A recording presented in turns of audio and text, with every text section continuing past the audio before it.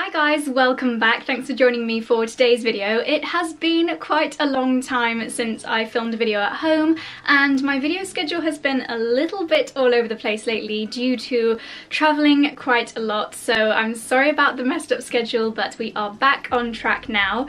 Usually on Mondays I post a vlog. This week is going to be getting back into the swing of things, and then we will be back to normal with so much spring and summer fashion content coming your way. I have filmed so many amazing fashion videos for you, so stay tuned. If you haven't already subscribed, then please subscribe.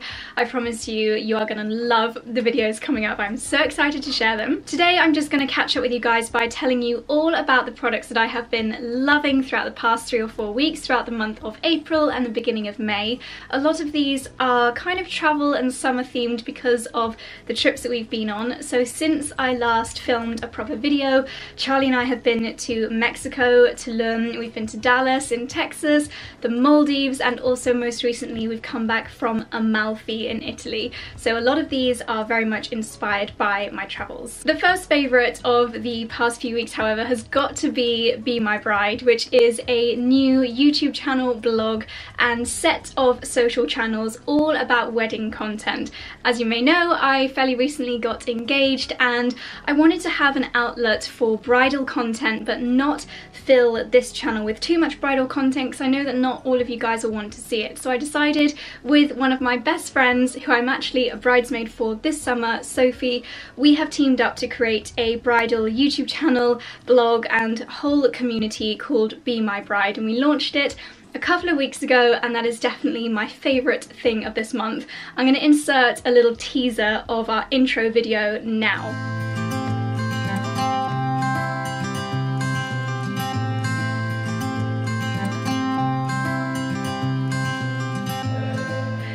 So you can see the kind of vibe that Be My Bride is going to be. It's a very romantic channel, all to do with everything for weddings. So wedding dresses, there's going to be travel, there's going to be wedding guest outfit ideas, and it's going to be a community, not just a channel all about me and my wedding. So if you love that kind of content and if you want to keep up to date with everything that I'm thinking about for my wedding, then I would love it if you would subscribe and follow the channels. I'll leave all of them linked down below. So that's my first favourite thing of the last few weeks.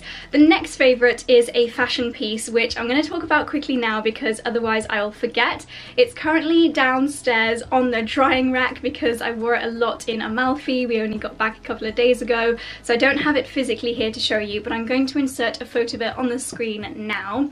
This is my new jumpsuit from Club Monaco. I bought it in Dallas, in one of the malls in Dallas, and I have worn it so much. Club Monaco pieces are obviously fairly pricey, and I'm always very conscious that I want to get a lot of wear out of them, so I wear pieces that I can envisage wearing on loads of upcoming trips here in the UK as well, and this piece is just so stylish. It looks great with sandals, with flats, with wedges, and it's the kind of piece that suits so many dress codes as well. I feel smart wearing it, but also I never feel overdressed. Super comfortable, it looks great, and that is definitely my first fashion favourite of the past few weeks. So I'm going to stick with Tory Burch to show you my next couple of recent favourites, and it is these 2 pairs of shoes. Again, picked these up in the mall in Dallas. This firstly is a pair of flip-flops, and they are really unusual in that they have almost like a scarf print for the strap. I just think they're absolutely beautiful. They look gorgeous with bikinis, also very perfect for slightly smarter outfits, for going for lunch, things like that.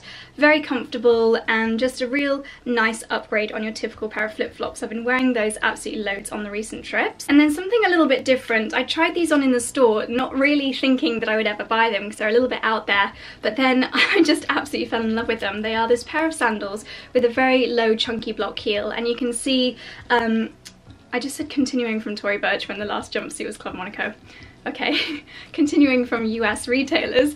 Yeah, these have got the most beautiful print on them. It's like a retro 60s garden style print, and then as you can see the front of them is covered in pearls. They're not the most comfortable. This is quite stiff. I wouldn't want to wear them if I was going to be walking around a lot, but if I just have an event that I'm going to, or if I'm just going to be going to a garden party or something where I know I'll be sitting down a lot, then these are absolutely perfect. Once again, wore them lots on the recent trips, and they're just absolutely beautiful, so totally smitten with both pairs of shoes from Tory Burch. With the same pattern, my next favourite is this swimming costume, again from Tory Burch, the same orange blush coral coloured floral pattern. This is a swimsuit. As you can see, you might have spotted it during my pictures in the Maldives. I'll insert a photo of me wearing it here.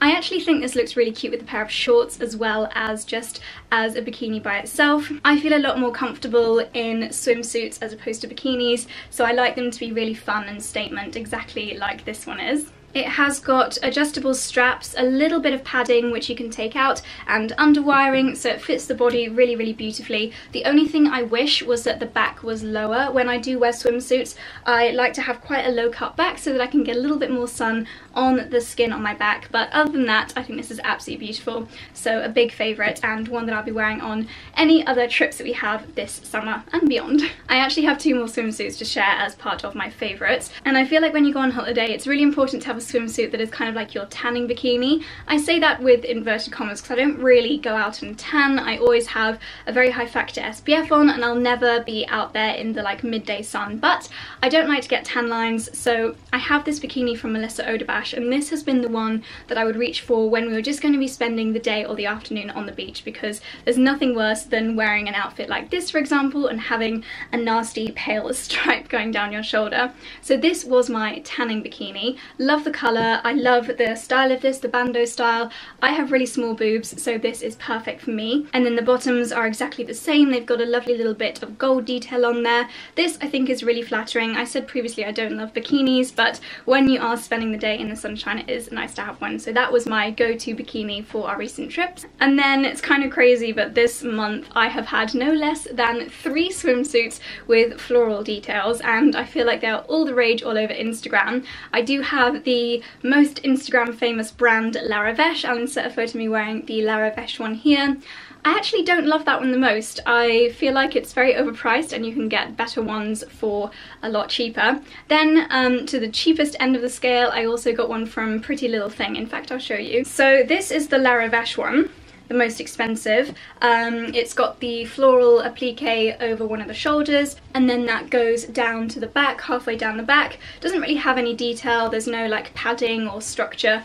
And yeah, very simple but very, very photogenic. But for 1/10 of the price, I have recently ordered this, haven't worn it yet. There is this one from a retailer called Pretty Little Thing, and it's pretty much identical. This one has got pink flowers and it scoops all the way down to the back. The flowers go across both arms, as you can see, instead of just being one arm like the La Ravesh one. But this was under £20, so absolutely gorgeous. However, this is a huge digression because my favourite floral swimming costume that I have worn, mostly actually in Amalfi, is this one. This one is from Calzedonia, and it's the first thing that I've ever tried from the brand. This one is by far the most well made of the 3. It's got a little bit of structure in the boob area, so you feel supported, but there's no wires. It's just slightly thicker, almost like neoprene, like a sports bra within the swim costume, so you feel very much supported and uplifted. Very, very flattering. The floral detail goes across one shoulder and then all the way around. Once again, I'll insert a photo of me wearing it here. I really love this photo of me getting splashed. This was not planned. It was meant to be a very dry photo because I have my favourite Tory Burch flip-flops on, but yeah, I just thought that photo was really fun. It's also cut quite high up the bum, and it gives you a really great bum, so that I am very, very grateful for. And price-wise, it sits in between the 2 of the Pretty Little Thing one and the La Ravesh. So this, out of the 3, is my favourite floral swimming costume that I have been wearing this month. Next, a couple of accessories, and in general I have been obsessed with straw bags. Not groundbreaking, I know they were all the trend last summer and they are very much on trend again this summer. 3 favourites to show you. I will do them in no particular order. Firstly, these 2. You'll not be surprised to see this one if you follow me on Instagram, JosieLDN. This one I picked up from Club Monaco, but you can get it in a few different retailers. I'll leave a few options down below. It was quite expensive, but I absolutely love it. It's got a drawstring at the top, so if you're on the beach, you don't get sand in there. It's pretty spacious. I've got another dust bag inside it now because when I pack it in my suitcase, it's very important to put it in a dust bag, otherwise these will get totally ruined. But this is so fun, it makes a great statement, and I had so many questions about it on my Instagram. On that note, sorry, major digression alert, but if you do follow me on Instagram and you ever wonder where anything is from, or if you want to shop my outfits on a regular basis, make sure you're following me on the Like to Know It app, because I share not only the outfits that I'm wearing on Instagram, but also so many more pictures that don't even make Instagram with loads of different outfits, even things like flat lays, my favourite beauty products, and it's all shoppable. I'll insert a little screen recording here. Basically, when you follow me on the app, all my Instagram photos, all of my outfits, just click on them and everything that I'm wearing in them is linked down below. So a really easy way of shopping my Instagram and any other bloggers that you follow. So if you'd have followed me on that, when you saw this on my Instagram, you'd have known where it was from and been able to shop it. This next one is also really fun. It's got a couple of little pom-poms, less roomy, it's more for kind of evenings and if you don't need to carry too much stuff with you, but a really fun little clutch bag.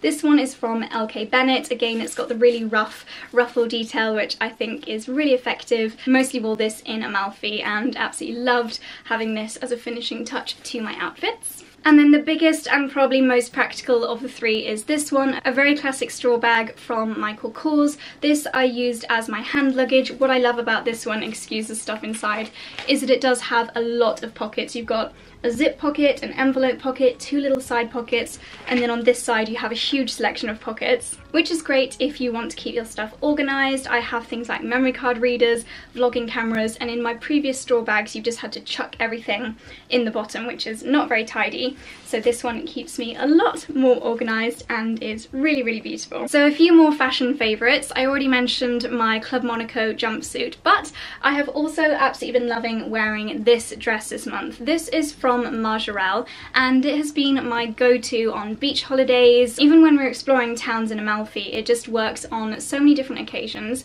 It's very flattering thanks to the waist belt. So this ties around the waist, giving you a really lovely feminine silhouette. It's fairly low cut and actually you can see side boob area, so you probably don't want to wear a bra, or you could wear a little lace bandeau underneath it. What I really love is that it doesn't need ironing, so I have just washed it when I've got home from the trips, stuck it straight into my next suitcase and you are ready to go. And it's just something that's super easy to throw on and always looks fabulous. So big fan of this. I might even get changed and wear this today. We're off for a barbecue at Charlie's mum's house and I feel like it's just one of those things that works with every single dress code, apart from weddings. Definitely don't wear this to a wedding. Next, and you must forgive me that this is a little bit creased, it's come straight off the dryer, and it is this beautiful cotton blouse from French Connection. I think when you go on holiday, it's really important to have a lightweight blouse like this in your suitcase, because if you are going to be out in the midday sun, it's really important to protect your shoulders, stop you getting burnt, stop you getting heat stroke. Really good idea to have something like this. It's also very lightweight, so you're not going to get too hot if you work in a hot country, or if you're in a warm office during these hot days in the UK. It's really nice to have something lightweight but also fairly smart for this time of year. Plain cotton blouse is wonderful, but this one has a little bit of extra detail. As you can see on the shoulders here, it's got some embroidery, some little beads in this beautiful floral pattern, so it's just a little bit of extra detail that makes it even lovelier. So I got so much use out of this over the past few weeks, and it'll definitely be coming with me on, again, any other summer holidays. My final fashion favourite is this beach dress from River Island. Don't know if you guys were following me this time last year, but you might remember this shirt dress. This was so popular, it sold out within days of going live online, and I absolutely love it. Even when I wear it now, I get so many questions. River Island bought this dress out as the 2018 version to that dress. It's not quite the same, it doesn't fit the body exactly the same, but it is absolutely gorgeous. Again, something like this is perfect for beach holidays, really easy to throw on over your bikini and just instantly look fabulous with perhaps a straw clutch bag and some sandals. Instant beachy chic outfit. This was also more affordable than the one last year, but you've got a lot of the same details, lots of really beautiful embroidery, and then you've got a little bit of a kind of crochet detail going down to the bottom. In fact, I actually tried to recreate a photo that I took last year wearing the original River Island dress here, and then I took the same photo wearing this dress in the Maldives this year. So that was good fun and yeah, a really beautiful, very versatile dress and very affordable from the high street too. So now that you've seen my fashion and accessory favourites, I'm going to whiz through a few beauty favourites this month. You guys will not be surprised to hear that I am including my jade roller. This is from a brand called Herbivore. I've been doing this every single morning. I'm obsessed. I basically roll my skin for about 2 minutes. It's quite a mindful morning thing to do. It helps with lymphatic drainage, it helps to depuff the face, it's generally just really relaxing. If you keep it in the fridge as well, very, very refreshing, especially on hot holidays. I kept it in the fridge in the Maldives and in Amalfi and in Tulum, and it was just my favourite thing to do.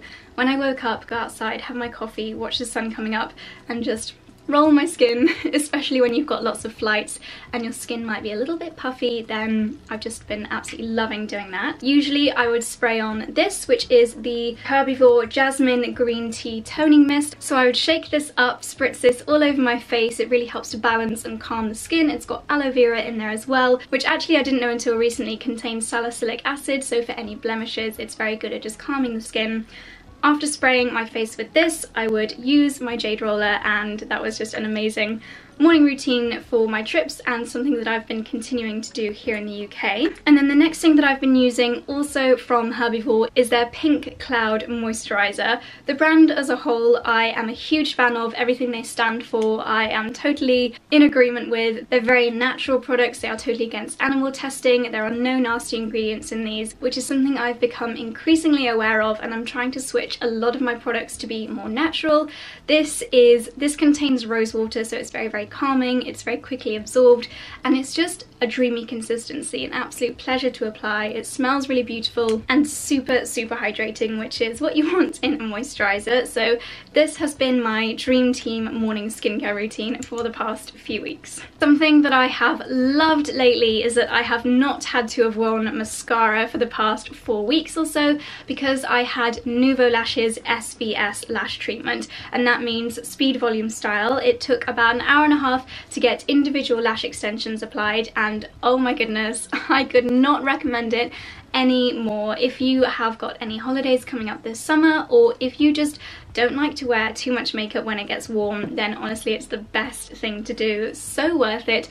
I love getting out of bed and not having to worry about putting on any makeup, especially on beachy days. So what I did before our trip started, I had the lash treatment and I also dyed my own eyebrows using an eyelure kit, and I just felt so comfortable without makeup on, not having to worry about getting a waterproof mascara for being in the sea, getting super hot. The treatment itself was so quick and the lashes lasted such a long time. In fact, today is actually the first day that I have worn mascara in about a month, because stupidly I used a face mist yesterday when it was super, super hot outside, and I think the face mist must have contained oil, and oil is the one ingredient that you absolutely have to avoid if you have individual lash extensions, because it breaks the bond between the lashes and your lashes. So a few of my lashes fell out yesterday after so long of none of them falling out, so I'll definitely be booking myself in for some refills. It was this time last year that I first started with the individual lashes, and throughout the whole of summer last year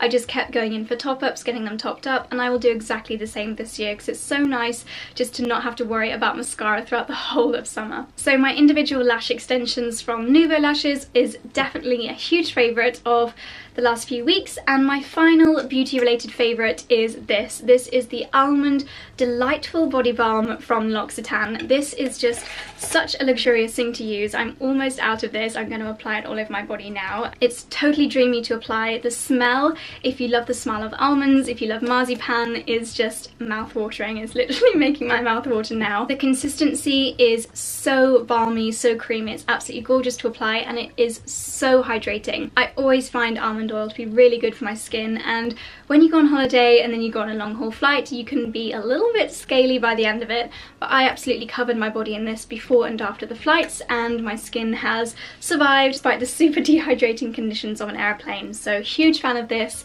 Not too big either. This is 100 mils, so if you are doing a hand luggage trip, then this will be allowed. My final favourite is a pair of sunglasses. I have worn quite a lot of pairs of sunglasses over the past few weeks on our various trips, but the one that I keep going back to and that is my absolute favourite is this pair from Chloe. I feel like, again, if you follow me on Instagram, you'll not be surprised. These are from World Duty Free.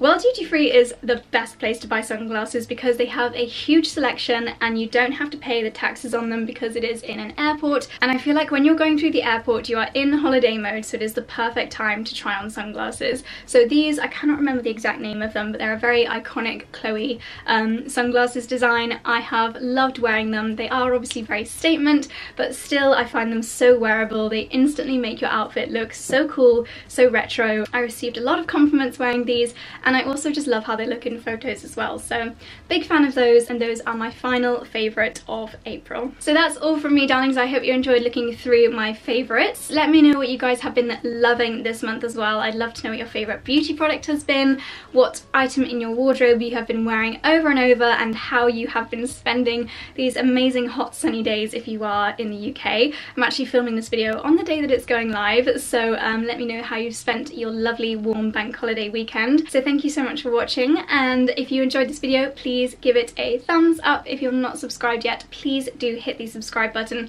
And also, a lot of you have been letting me know that YouTube is not notifying you when my videos go up, so if you want to be notified and not miss any videos, make sure your little notification bell is turned on as well. Just click the bell next to the word subscribe or subscribed and you will not miss any of my upcoming videos. Everything that I've mentioned will be linked down below, and that's all from me. So thanks for watching, enjoy the rest of your evening, and I'll see you very soon. Bye.